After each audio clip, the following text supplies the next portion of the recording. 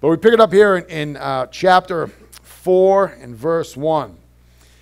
Therefore, my beloved and longed for brethren, my joy and crown, so stand fast in the Lord, beloved.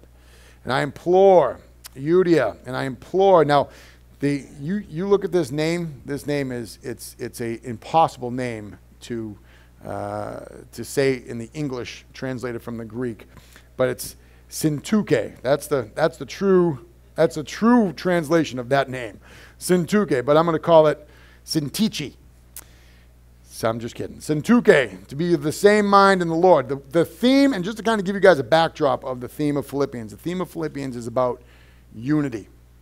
Paul is writing to the church at Philippi, and he's imploring them to stay unified. There was a division in the church. There was a division in the church, and the division was caused by these two ladies who were really going at it, but they were servants of the Lord. These two particular women, they loved Jesus, they loved the Lord, they loved his work, they loved the church, but they had different conflicting opinions on how things should go. And so there was a division, there was a strife, there was some fighting. And listen, by the way, this happens in families. This happens in the body of Christ a lot. There are things that, that happen within the body of Christ that will cause people discomfort or cause people some irritability. And so after that, what happens generally is that people now, especially in the church at large, people will just leave. People will just leave fellowships and leave churches because there's some person that's at that church that's irritating them. And so that's never the mind of Christ. The mind of Christ always wants people to reconcile. The mind of Christ and the body of Christ the mind of Christ is always wanting people to reconcile and come together and to reaffirm their relationship. And so that's what he's saying here. He's saying, listen, he's like, I want you two ladies to be of the same mind in the Lord. And then he says, I urge you also, in verse 3, it's speaking to the church at large. I urge you also, true companion, help these women who labored with me in the gospel, with Clement also, and the rest of my fellow workers whose names are in the book of life. Now listen, he mentions the book of life here, which, by the way, I think is a great little parenthesis for our study. You have to really remember that no matter how difficult things get, and this is why, I entitled this message just Contentment, Simple. At the end of the day, what causes us to rejoice, because Paul is going to say that very thing. He's going to say rejoice. Rejoice in the Lord. At the end of the day, the thing that should cause us to rejoice the most is that no matter how difficult things get in this life, that our names are written in the Lamb's book of life. Amen. And there are people, listen, I'm just going to tell you, just give you a quick story.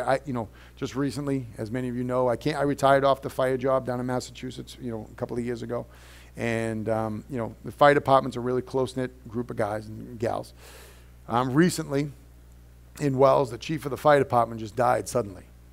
He just died suddenly. He was battling cancer, I guess, for the past couple of months. He'd known about it, and he just died suddenly. And it was really tough. It was a tough thing for a lot of people who know him, myself included. I was just like, whoa, dude, I was just talking to this guy like a couple of months ago. And he was a really, really nice guy, really super dude. But you just never know what's going to happen. You never know when that time is going to come. And so what causes us to rejoice is that our names are written in the Lamb's book of life. We have no fear of death. Therefore, we have no fear in life. So this should be one of the contributing factors to contentment and stability in our own minds. He says, and I urge you also, in verse 4, he says, rejoice in the Lord always. And then he repeats it. And again, I will say, rejoice. There used to be a song that was written with these verses here. Rejoice in the Lord always. And again, I will say, rejoice. He says, let your gentleness be known to all men. The Lord is at hand. Because what was going on within the body of Christ is there was fighting within the body. They were arguing with one another. And so Paul, he's just really encouraging them. He's saying, no, listen. He goes, rejoice in the Lord. Don't come together and fight about stupid stuff. Don't come together and divide over issues that really don't matter. You shouldn't be dividing the body of Christ because you have differences in certain opinions, or you've got certain tactics, or you got certain ways of doing things, or you live your life one way and some person lives their life another way.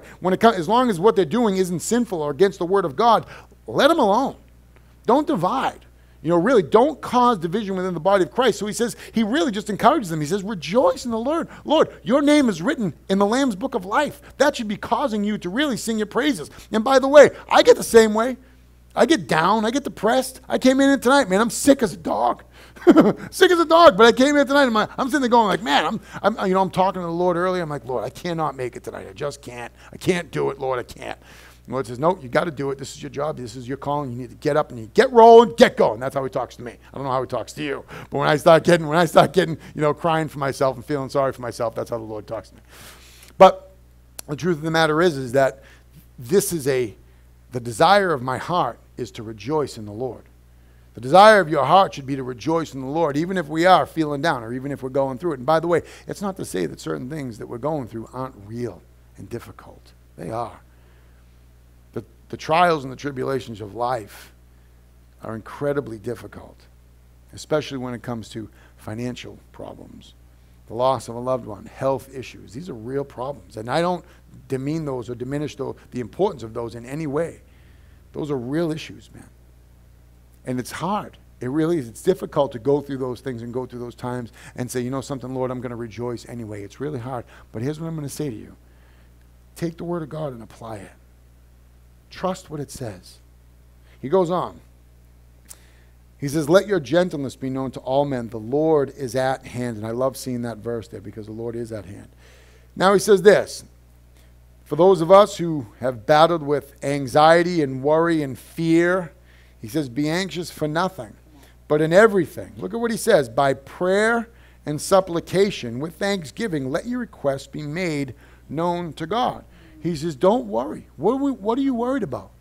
He says, let your requests be made known to God. He says, don't be anxious for anything, but by everything, look at this, in prayer, that's just common prayer to God, and then by supplication. A supplication very simple as this. It's a humble request. The Lord, ask the Lord for what you want. There's nothing wrong with that at all. I got a laundry, I don't know about you, but my list is a mile long.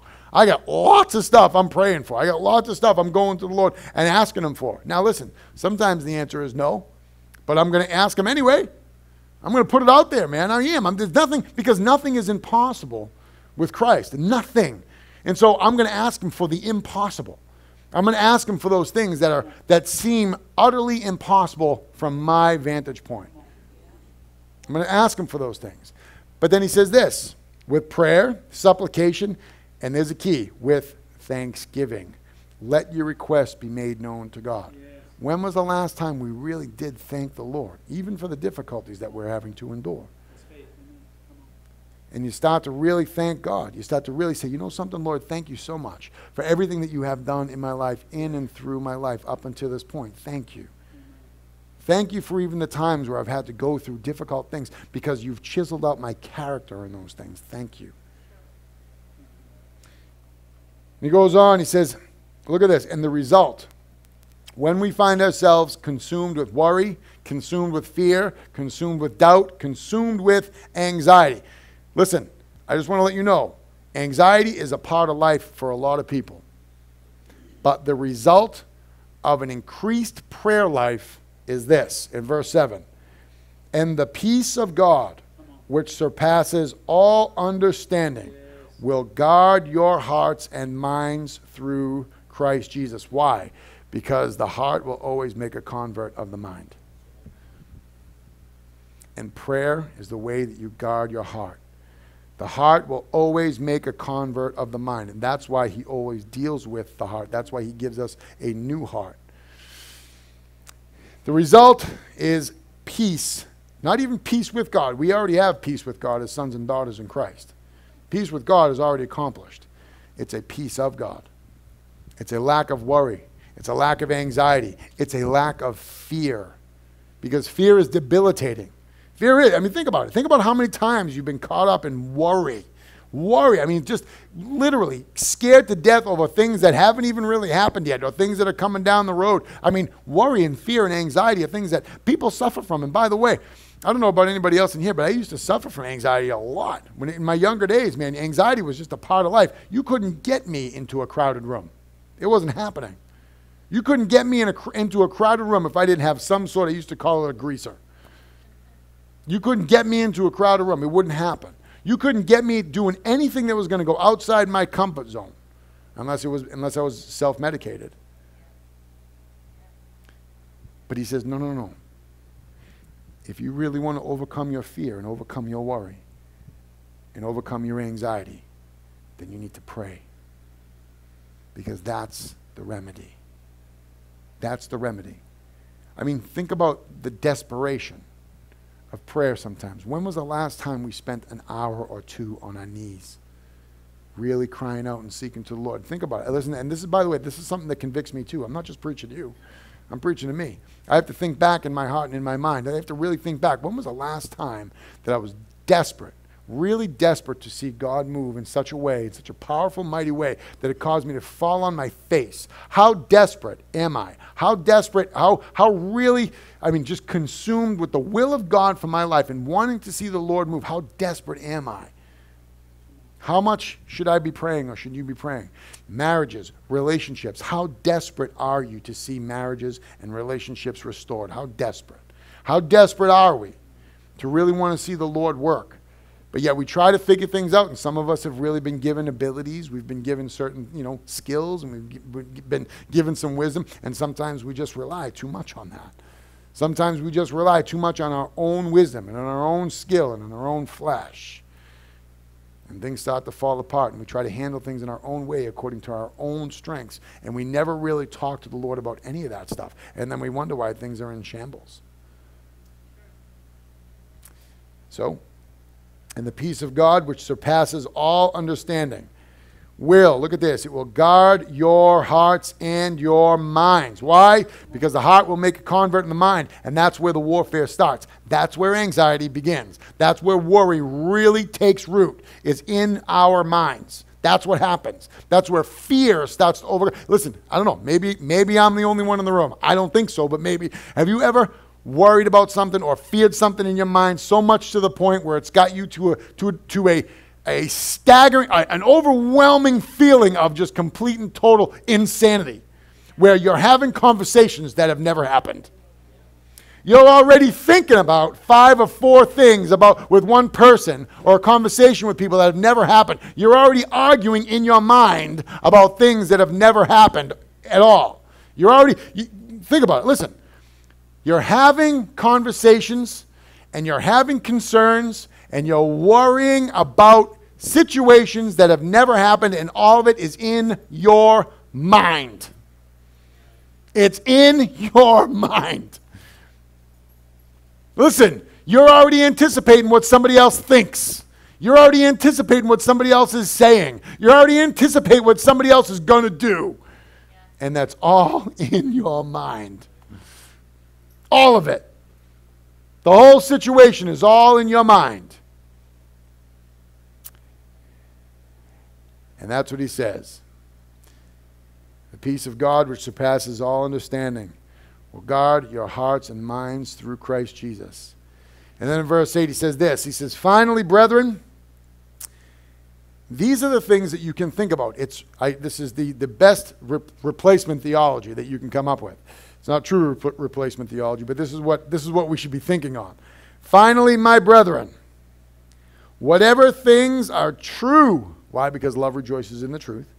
Whatever things are noble, whatever things are just, whatever things are pure, whatever things are lovely, and whatever things are of a good report, if there's any virtue, if there's anything praiseworthy, he says, meditate, think on, keep your eyes on these things. That's what he says. Meditate on those things. Because how much time, now listen, I'm going to tell you, now look, from a practical standpoint, this is just something you can take and practice. You don't have to if you don't want to, but this is just something that helps me from a very practical standpoint. At the end of the day, I wonder why I can't sleep, because I've been filling my brain with garbage all day. Look, I wonder why I can't sleep, because listen, if you're like me, I love to watch the news and get irritated. You can pray for me, all right? You can pray for me. But I like to watch the news. I like to see. Listen, there are things going on in the world. Sometimes there's things that I like to know what's happening in other parts of the world. I like to see the book of the Bible coming to fruition in life. Yeah. But then there are things happening in other parts of the world, in our own country, that make me insane. But I like being insane. So I watch some things on the news, and I watch some things that really fuel my fire and get me going. And then I wonder why at the end of the night I'm awake at 11:30 at night just staring at the ceiling. Because I haven't been applying what I'm reading here. Whatever things are noble, whatever things are good, praiseworthy, of a good report. What are these things? He says, meditate on these things. Look at these things. Then he goes on. Whatever things are lovely and whatever things are of a good report, if there's anything praiseworthy, he says, meditate on these things. The things which you learned and received and heard and saw in who? In me, he says. These do. And the God of peace will be with you. Listen, what separates a leader? I'm going to tell you right now. Because I know lots of people who think they're leaders and they ain't. But you can tell a leader by how his or her life is. You want to know who to follow? Follow somebody who's following Christ. And the only way you know that is not how well they know Scripture. It's how they live their life. How their life is. You ain't a leader if your life is in shambles, period. And you need to know that. You need to know who to follow.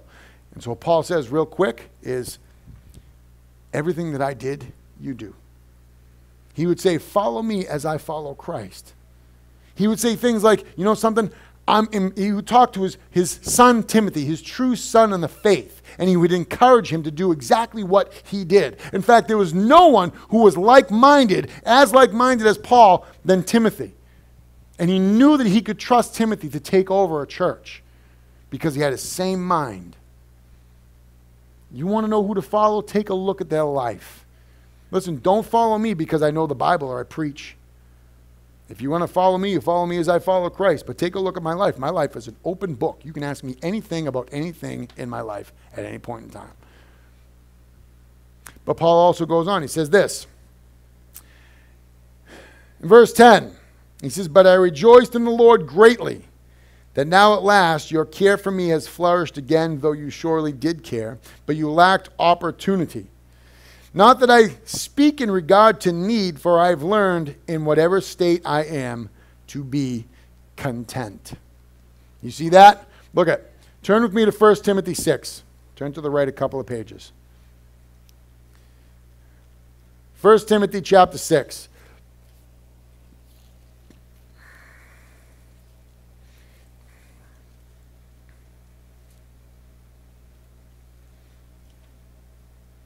I'm going to read this real quick, and we'll start in verse 3. If anyone teaches otherwise and does not consent to wholesome words, even the words of our Lord Jesus Christ, and to doctrine which accords with godliness, he is proud, knowing nothing, but is obsessed with disputes and arguments over words, from which come envy, strife, reviling, evil suspicions, useless wranglings of men, corrupt minds, and destitute truth, who suppose that godliness is a means of gain. From such withdraw yourself. Who's he talking about? He's talking about the name it, claim it psychos that are out in the church today, just so we're clear about that. He's talking about the people that look at the church as a means of gain. Okay? Do not believe in that doctrine or that theology. It is way off. You cannot speak it and then all of a sudden it happens. Way off. But here's what I'm going to tell you. What he says is this. Anybody who wants to get into any Bible disputes or useless wranglings over theology or doctrine that doesn't make any sense or doesn't really matter, he says, get yourself away from them people. Don't follow them. Don't even... I've been asked a lot, like, are you going to ever do a Q&A here, a Bible Q&A here? I will probably do one at some point. But where it stops is when somebody wants to start getting into some sort of debate with me on stage. That's where it stops. He says, look, godliness in verse 6, now godliness with contentment is great gain. You see that in verse 6? Godliness with contentment is great gain. For look, we brought nothing into this world, and it is certain that we can carry nothing out. Anybody who tells you that you're not godly if you're not rich doesn't know what they're talking about. They have no clue what they're talking about. Godliness with contentment is great gain, for we brought nothing into this world, and it is certain that we can carry nothing out. And having food and clothing, with these we shall be content. Yeah. Dude, everybody you talk to in the name it, claim it movement, you tell them this verse, all of a sudden their minds blow out of their head. They don't know what to do with this. Well, what are you telling me? Godliness with contentment is great gain. The Bible says if I got food and clothing, I should be happy and content. If that's the case, I got food in my belly, clothes on my back, and all too often times this isn't the case. We lack contentment because we're really looking for the Lord to come through in different ways. And he's just not stepping to the beat of our own drum. And we lack contentment. Go back.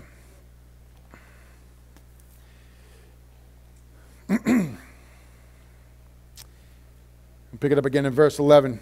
He says, not that I speak in regard to need, for I have learned in whatever state I am to be content. I know how to be abased, and I know how to abound. Everywhere in all things I have learned both to be full and to be hungry, both to abound and to suffer need. But look at this in verse 13. I can do all things through Christ who strengthens me. We know that verse. We love that verse. We claim it all the time. Everybody knows it. You probably get it written on a sticker in your house, or you put it on a bumper sticker, or you got it on a bookmark in your Bible. I can do all things through Christ who strengthens me. But do you know what he's talking about? He's talking about being strengthened in need. He says, I know how to be abased. I know how to abound. I know how to have nothing. And he's been rich and he's been poor. He was a Pharisee. You couldn't be a Pharisee if you weren't rich. Saul of Tarsus was a guy with money and with a guy with influence and a guy with means. Prior to his conversion, he was a man who was really somebody.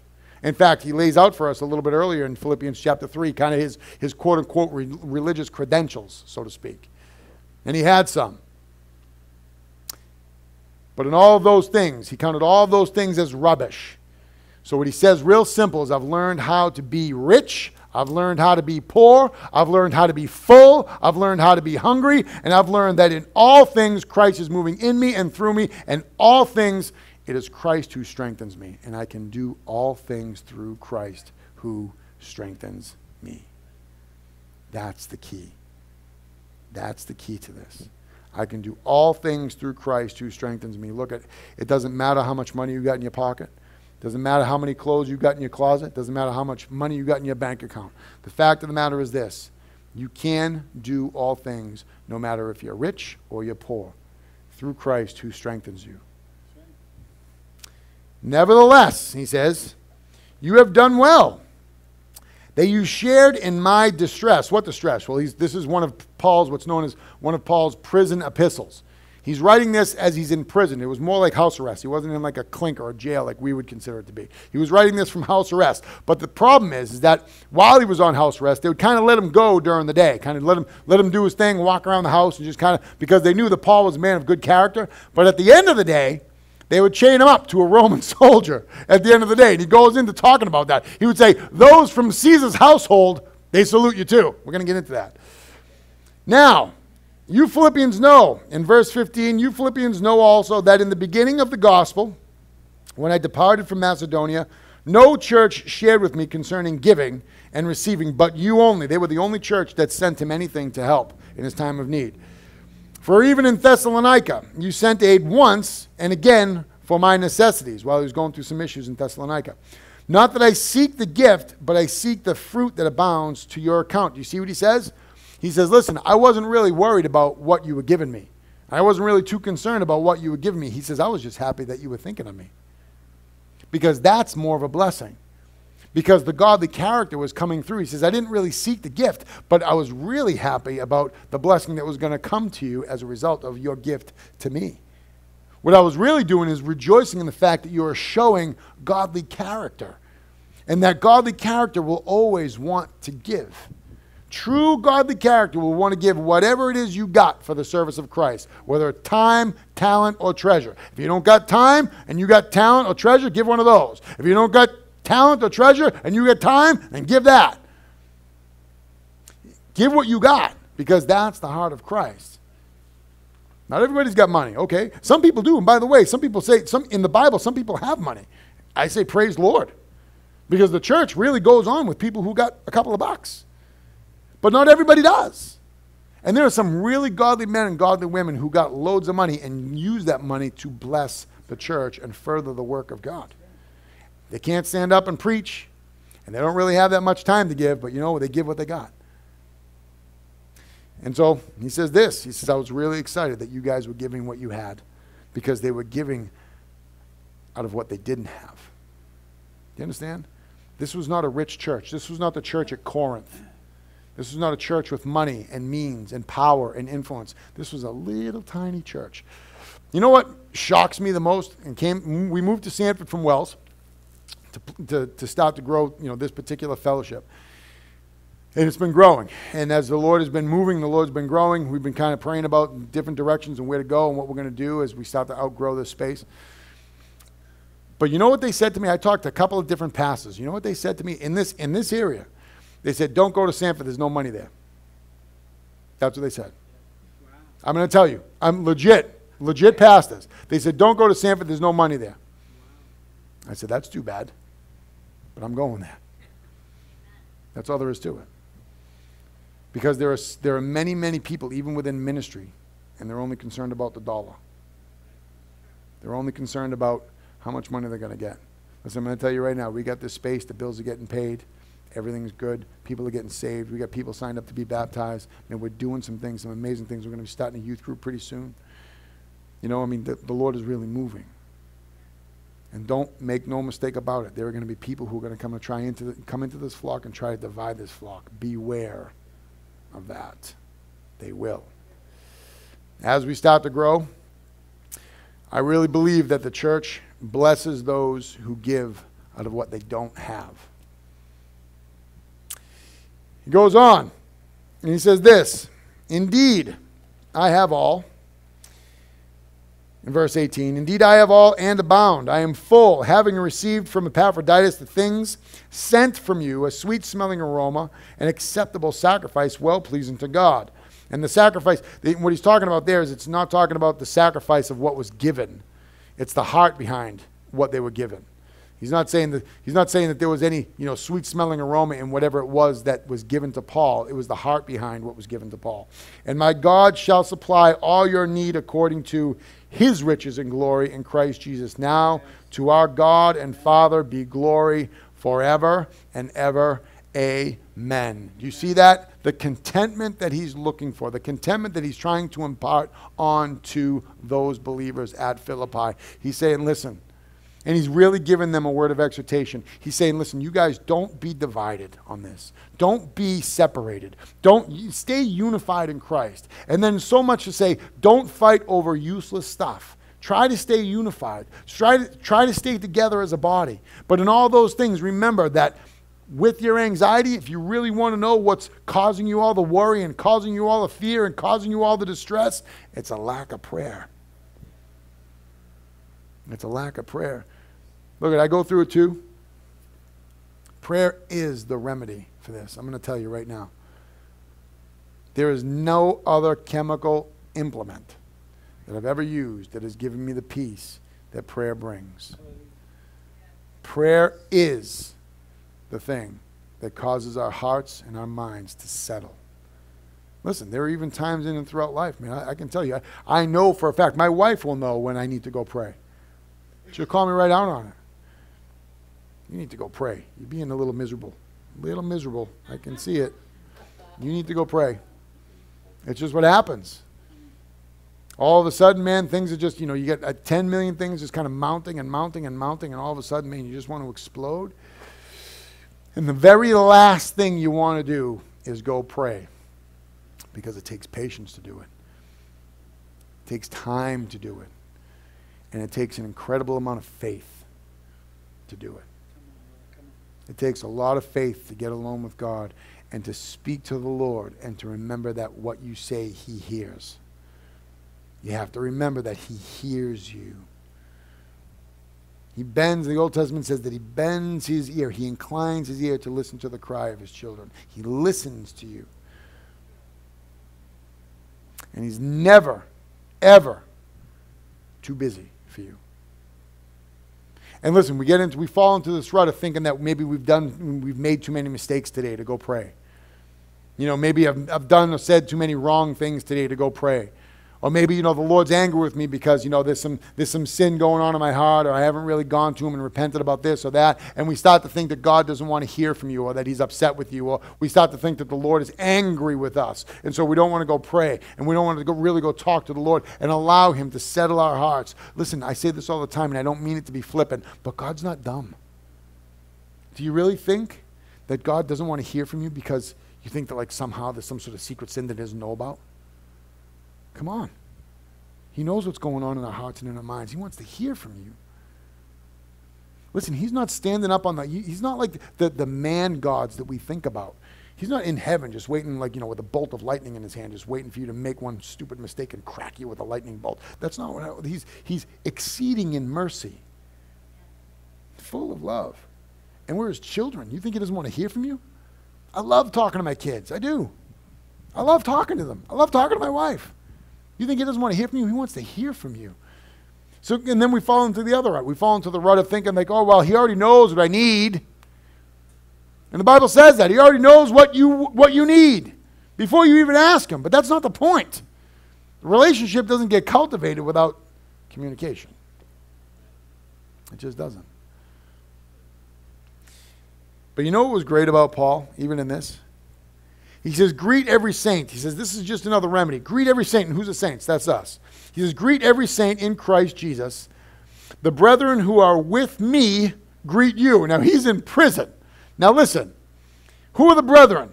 All the saints greet you, but especially those who are of Caesar's household. You know what that means?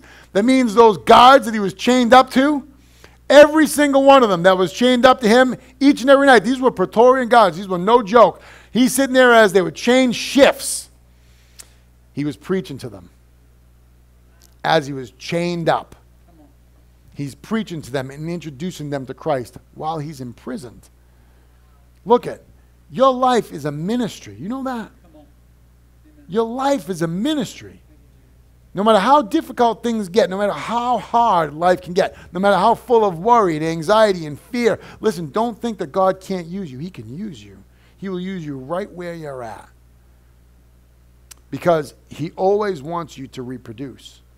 Love reproduces.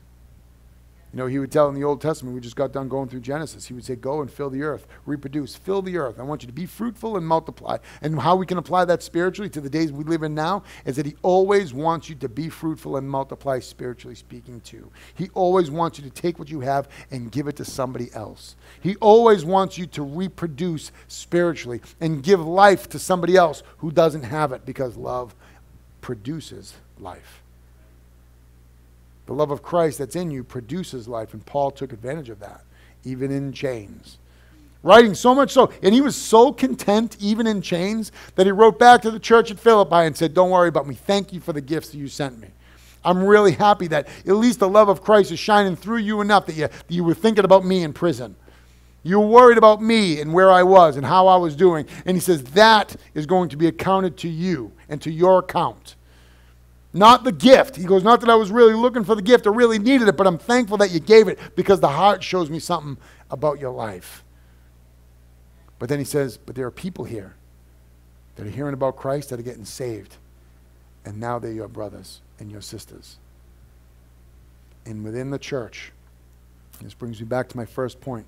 The major theme throughout the book of Philippians is unity in Christ. Unity.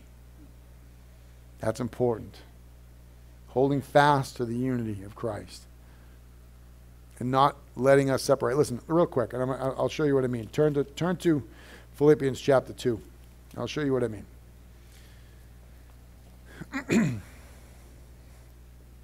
And I read this one. This Philippians chapter 2, I probably have it memorized, but I'll read it just in case I don't.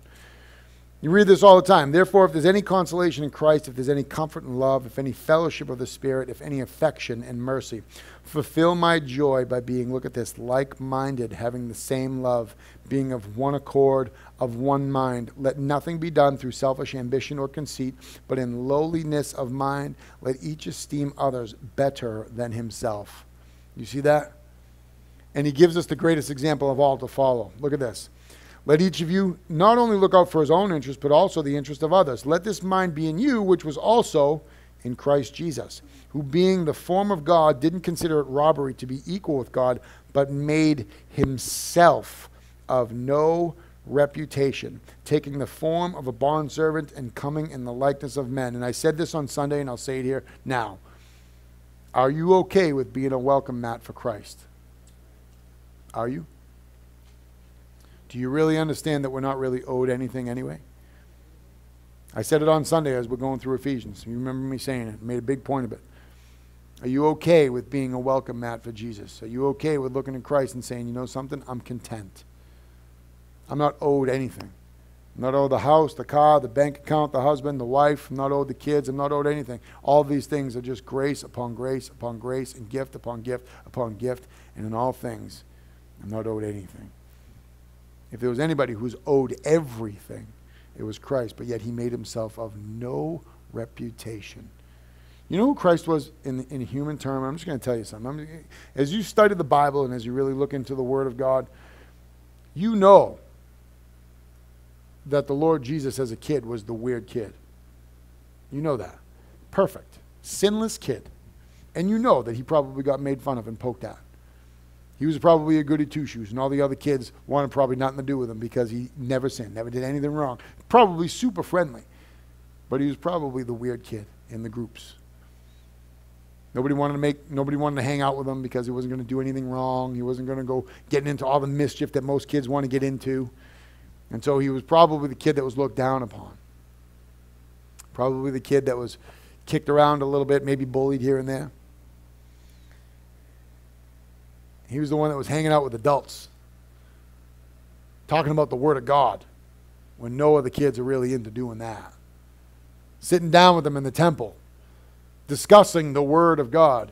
And then when challenged by his own mother, he'd say, well, didn't you know that I would be about my Father's business? Amen. Taking the form of a bondservant. But then he didn't consider it robbery to be equal with God. And being found in person, and being found in appearance as a man, he humbled himself and became obedient to the point of death, even the death of the cross, which was, by the way, the most humiliating way to die. Can you imagine? Listen, these are the things about Christ that should blow our minds. These are the things that should really, every time we think that we're owed some sort of happiness, right? Every time, and I talked about this on Sunday, every time we think that we're owed some sort of, like I hear it all the time, and it makes me nuts. I understand it, and I grasp the point, but nobody deserves happiness. It's just not the truth. I'm sorry, it's just not. It's just that nobody deserves, everybody who thinks that they deserve to be happy, it's just not biblical. Because if anybody who got something he didn't deserve, it was Christ for sure. He was without sin in this world. And for anybody to sit there and say, well, I don't deserve this. Listen, look, do you really want to talk about what we deserve? Do you want to talk about that? I mean, honestly, listen, I'm not saying this to be like a downer here, but do you really want to talk about what we deserve? We've sinned against a holy God. We have. We stand in him now, righteous, cleansed, purchased with the blood of Christ, sealed by the Holy Spirit. We are righteous in him and in him alone. And by the way, we didn't do anything to deserve it. The Bible's clear on that. We didn't do anything to deserve that. But that should cause us to glorify Christ more. That should cause us to praise God even more. And listen, this is not a very kind of uplifting, self-affirming message. The Word of God is just not. It's not something that this is not like a self-help book. It's not. He's very concerned very little with our self-esteem. And I mean that in the truest sense of the Lord. So please forgive me if it sounds wrong, but he's not really concerned with our self-esteem and how we view ourselves and whether or not we love ourselves. Because everybody's concerned about in our culture today, wanting us to love ourselves. And they think that the problem with most people is that most people don't love themselves. The truth of the matter is that's just not true. Everybody loves themselves. That's a major problem, by the way. Facebook proves it. Have you seen some people's Facebook pages and how many selfies they take? They got whole selfie sticks now to help you do it. Everybody loves themselves. But when you start to become consumed by yourself, that's when you get the most miserable. In Christ, there's no more joy than when you find contentment in Christ. There's no more joy than when you can really, truly find stability and contentment and joy and peace in knowing Jesus Christ. Remembering that he humbled himself to the point of death, even the death of a cross, the most humiliating way to die. And he did it, and he didn't deserve that. And it reminds me that I'm not really owed anything. I'm not. And this goes against the grain of my flesh. It does. This goes against what most self-help authors will write. This goes against what even most Christian, some Christian psychologists and secular psychologists will say. But I trust the Word of God. I trust what it says. I'm going to finish with this real quick. In verse 9, the result of that, the result of Christ emptying himself and lowering himself and being a bondservant and submitting himself to the authorities of man. And by the way, the result of him submitting himself to his own creation, by his spoken word, he's the one that held the fists together that punched him in the face, that held the hands together that ripped out his beard, that by his own spoken word in Colossians, by his own spoken word, he held together the nails that went through his hands, by his own spoken word. This is the result of that. In verse 9, it says, therefore, God also has highly exalted him and given him the name which is above every name. Hallelujah. That at the name of Jesus every knee should bow, of those in heaven, of those on earth, and of those under the earth, and that every tongue should confess that Jesus Christ is Lord, to the glory of God the Father. Because that's what our mouths were meant to do, to glorify the name of Christ. And it's a hard message for even me to hear sometimes. It is. But the truth of the matter is that when I become more Christ-centered and less self-centered, I don't know. And I fear for the church at large, because this is a message that is kind of sweeping across the church. To really get Christ-centeredness away from you and start to worry about your own self-centeredness, where every message is a motivational speech and how you should be living, which is how we should be living is the Bible. And we get that, you know. But we need to keep our eyes on Christ. We need to really focus on Jesus. That's right. And really keep our eyes on his word and what he says and get our minds right. And listen, what you'll find is that you start to apply the Bible through prayer, supplication, and the worries and the concerns that you have, your mind starts to change. You start to really take a look at the person of Christ, and your mind and the way you think and the way we act and how we feel starts to change. Amen?